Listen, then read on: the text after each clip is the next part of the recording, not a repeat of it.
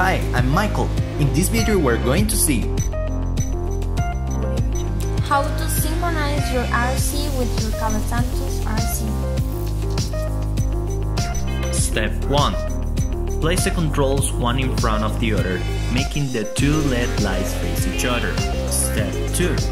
Press set on the Cable Santos RC until the light at the top turns bright red.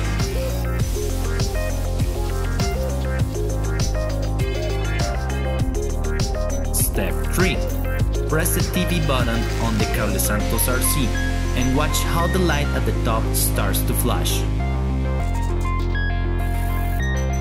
Step 4.